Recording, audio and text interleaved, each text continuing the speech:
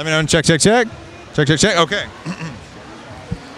A stop at Maker Faire is not complete unless you visit Josef Prusa. We're going to do it again. Okay. I know. Ready?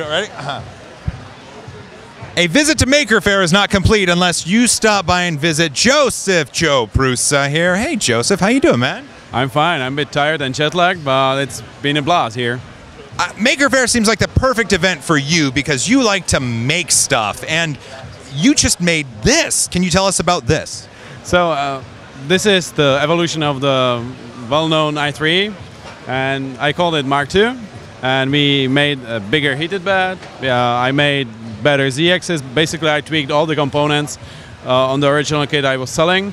And this is it. This is the first one, actually, which is in the States. And because the ones we shipped and are shipping are still not in the States, so this is the US premiere. Awesome. I think that something like this is needed because I heard it has mesh bed leveling. Can you explain that? So the problem with bigger heated beds, and well, the bigger beds in general, is that they are not always exactly flat. You always get that little tiny, I don't know, 1/10 of a millimeter or 2/10 of a millimeter off, so your first layer isn't perfect all the time. So what we did, we had to rewrite the whole part of Marlin because the normal bed normal. It's tough, I know. Normal leveling is just compensating for the tilt, but not for the mesh. And so we have 9 points, and the induction probe probes all the points. We had to make special points on the PCB because, well, it doesn't register on the normal pattern for heating. So there are just circles where the probe probes it. Then you take the 3 points and you put a curve through them. So you get much smoother surface, and we approximate 15 points. So we have 15 by 15 points mesh, which is 3D mesh, and it uses this 3D model inside the Arduino. Oh shit! Inside the Arduino to compensate for all these things. That's amazing. Well, we are surprised it works, but it works great. So this Plunderburst speed is printed at 200 microns, and it just shows how the new Z-axis is awesome. And also, if you look at the bottom, this first layer is also quite pornographic. It's perfect. Yes, that's what we aim for, right? Okay. Is it available now for purchase? It is available right now for pre-order, and the kits are $6.99. We had to do it a bit pricier, but I still think it's a fair price. Or if you want to buy a fully built one, it's $8.99.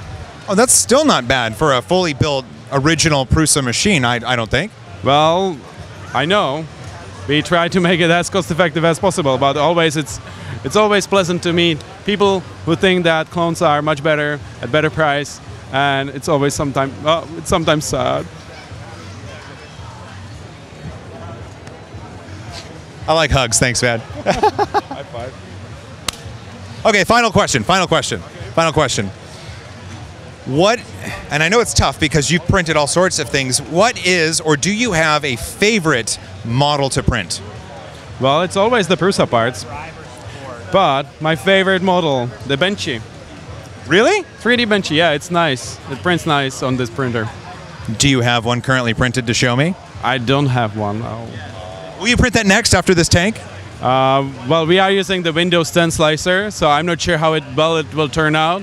And well, that's also another new thing with the Mark II. Microsoft contacted me, and they are quite cool guys. And so this printer is fully supported by Windows 10 slicer when they push the next update. So that's quite interesting. I think it's the first wrap which is supported by it out with plug and play. So you've got a USB ID. It knows when you plug this in. Yes, it's quite cool. If you plug the printer into a computer, it will show you its original Prusa i3 from me, and it will show you its serial number. And if it's Windows 10 machine, it will download the profile, and you can print on it. So let's see how many people will use it. I bet a few will. That's pretty awesome. Hey, thank you for your time, Josef. I really appreciate it. I know you're busy. We'll let you get back to it, but let's seal the interview with a high five. High five.